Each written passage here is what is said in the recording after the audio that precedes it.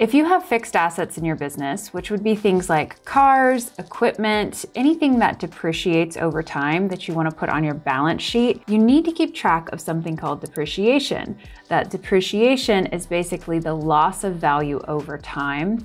And it can be kind of a challenging accounting thing to be able to properly depreciate your assets over their quote unquote useful lives. So this is some accounting jargon for you, but that problem of recording fixed assets and then depreciating them over the time with different depreciation methods has usually been something that people just have to do on an Excel spreadsheet somewhere, on a quote unquote made up subledger. But now QuickBooks Online has created a new fixed asset module to help solve for that problem so that we don't have to leave it in Excel anymore. We can actually put it directly in the QuickBooks Online system. And what we can do is have the system do all the recording of the entries for that depreciation. So this might mean nothing to you if you don't have a business that has assets, but if you do have a business that has assets, you know what a pain in the butt this is and the tracking nightmare that it can become. So what I want to do today is show you guys the QuickBooks Online fixed asset module. So you can check that out and see if it's worthwhile for you to check it out.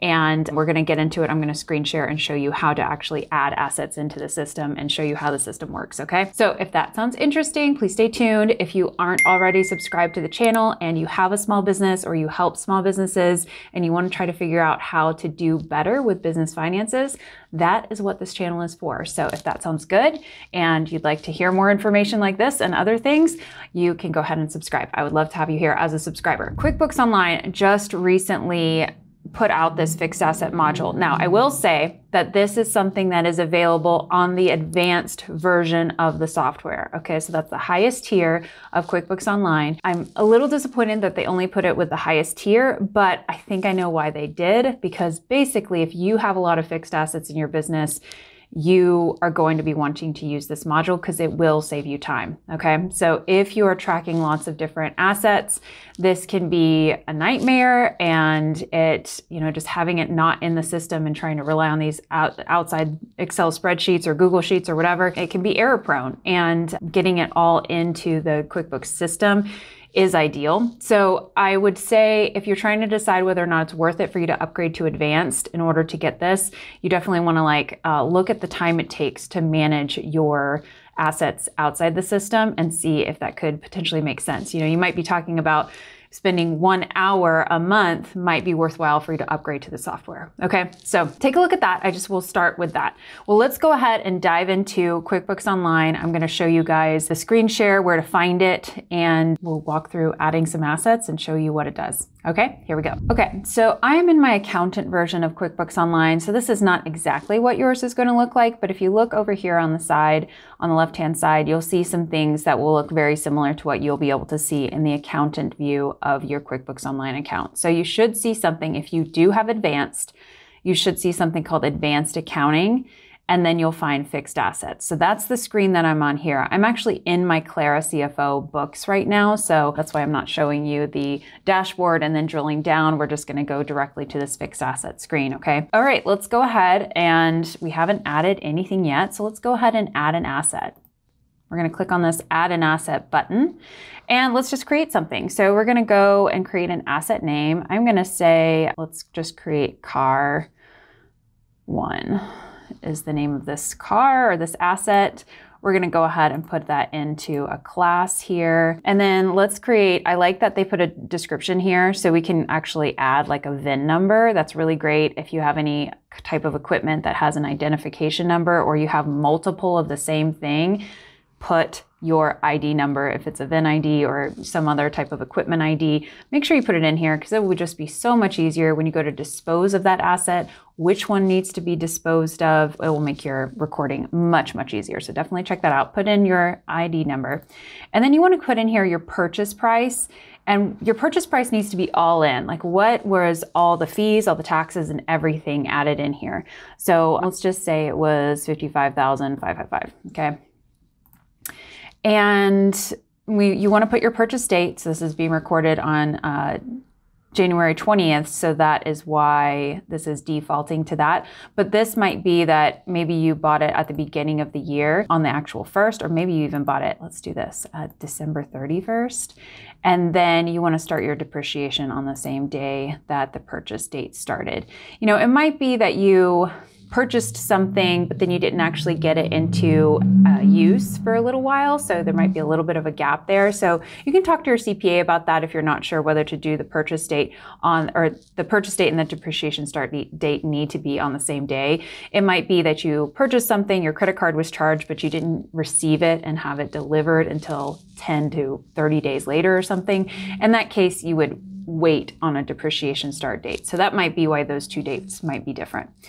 And then you'll pick a depreciation method. So if you're not sure which depreciation method to use, please talk to your CPA, because oftentimes we're going to be using straight line for most things, but sometimes we like to do double declining depreciation. And then they have the option of 150% accelerated as well. So these are kind of the top 3 types of depreciation you will see most often. And as this fixed asset module continues to be developed, they might add other depreciation methods here, but this is kind of the first round of this tool. So we're just going to go straight line since that's pretty much the basic and the easiest. And then we're going to say the useful life of this vehicle is 7 years. Now, different asset types will have different useful lives for the purposes of the IRS. So you can go and talk to your CPA and say, hey, I bought this piece of equipment. Which category does this need to go into? And the IRS has bands of years that make sense. So for, you know, small computer equipment, it's going to be shorter term, maybe like 2 to 5 years. And then vehicles will have a longer life. And then certain heavy equipment might have longer useful life. So they can change over time. So just go and look at the most recent IRS guidelines on that, or talk to your CPA and say, hey, I've got this type of equipment. What year should I use for useful life? Now you can always, you can have an argument for a useful life being different. So if you know that like, hey, my computers never last more than 2 years, you can make the depreciation 2 years on that. So, those are some things that you can talk to with your CPA about. Okay. And then salvage value. This is if you believe that like at the end of the useful life that there will be a value that you'll be able to get back for that thing. So maybe at the end of this useful life of this car for 7 years, we believe that it's going to be worth $15,000. Okay. All right. And then, that too is somewhat subjective, but you can kind of look at the markets and see like how much do cars depreciate over time, or maybe about a type of equipment, that, things that are 5 years old typically are a certain amount. So this is a little bit of a guess in the salvage value. There's not like a book we can look up salvage value of every single item. So, use an educated guess there. What the salvage value will do is it will take the difference between the purchase price and the salvage value. That amount will be the amount that gets depreciated over the useful life. So a lot of times we actually make the salvage value 0 so that we can make sure that the full amount is depreciated over the useful life. So we can just leave the salvage value blank in that case. All right, like if I do this, I might show you the difference between the depreciation schedule between salvage value and no salvage value.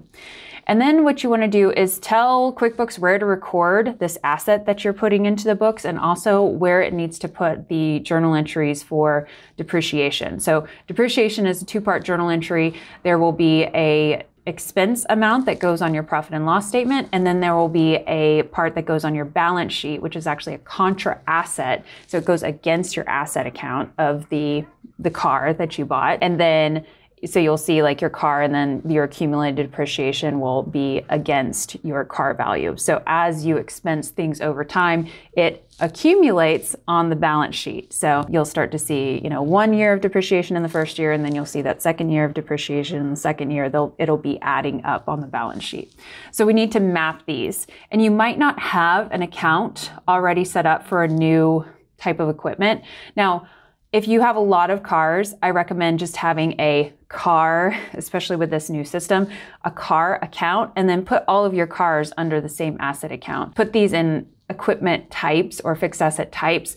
Don't try to put, you know, if you have 20 cars, don't make a new asset account for every single car in your balance sheet, because it'll make your balance sheet really big and it'll be kind of unnecessary to do that. And because you'll have this schedule of all your assets as listed, you don't need to have that level of detail on the balance sheet. Okay. So I went ahead and actually created a fixed asset account called car. I would actually change that to call it cars, but I had done this earlier. So we're just going to go ahead and map that. Now, if I wanted to add a new account, I could do that here.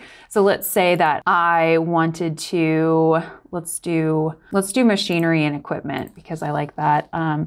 Let's say this is equipment.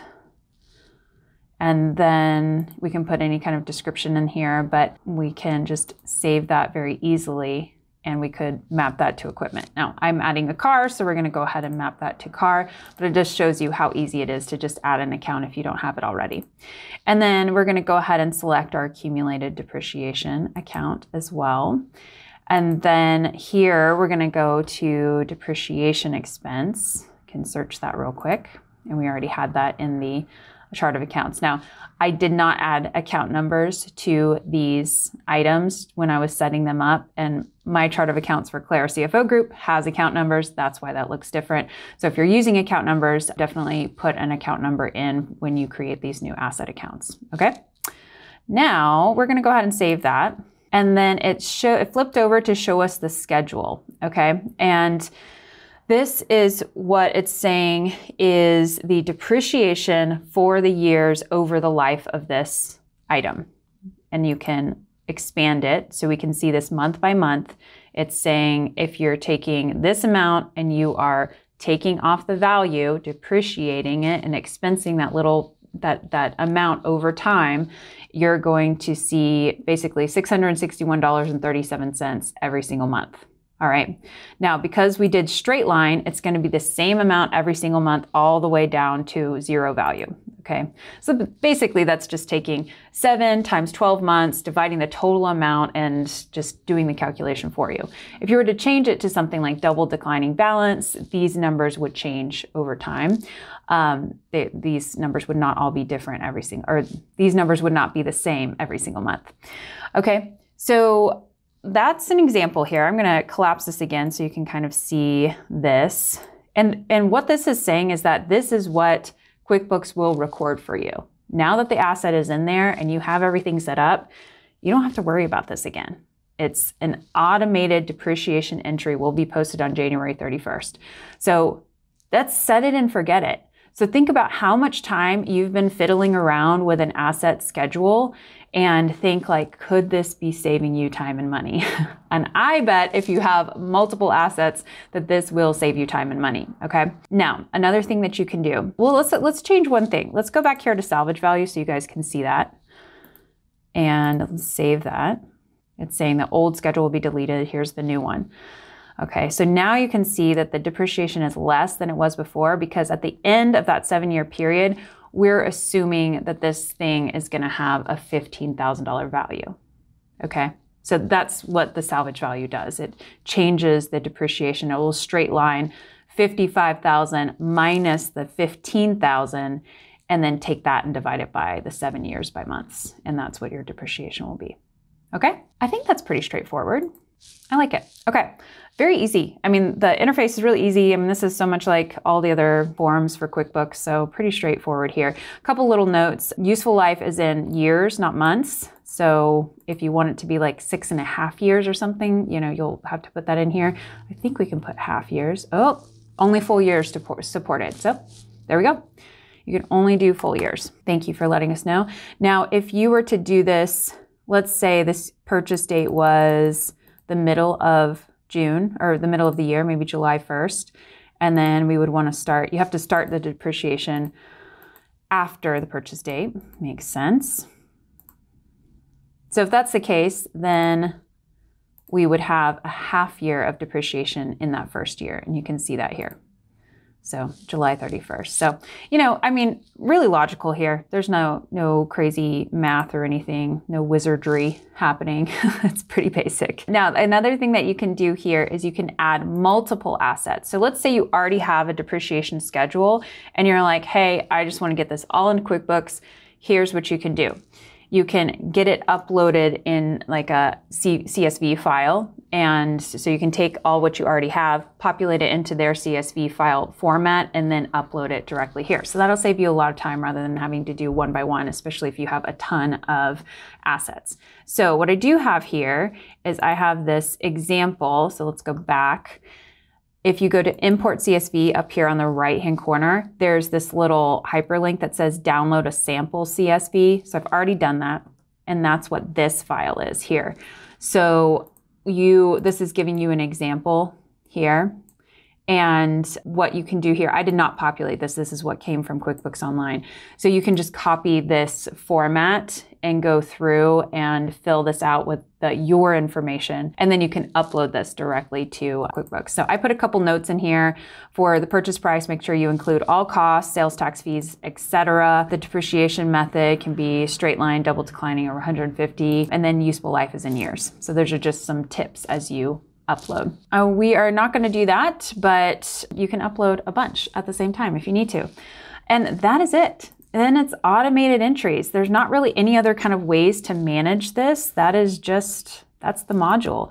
And then you'll be able to see all of your assets here, and you can view them and look at the schedules and do what you need to do. But really simple. So if this you think will be helpful for you, you do need the QuickBooks Online Advanced version. Okay, now you get a lot of other perks with Advanced, so it might be worth it to upgrade to it if you already, might have been thinking about that and you have a lot of assets. This is a perk of that. I would also say if you don't already have Advanced or you don't have QuickBooks Online at all and you're wanting to get into QuickBooks Online, you can use our discount code. So it gives you 30% off for a full year. Now, a lot of this, I think it'll be people who already have QuickBooks and they're just looking to upgrade to Advanced. Now, we can't get you a discount on that unless you have recently signed on with us on QuickBooks, and then just email us at hello@claracfo.com and we can see what we can do with our QuickBooks contacts. But yeah, if you already have QuickBooks and you've had it for a long time, we can't get you that discount into the advanced product.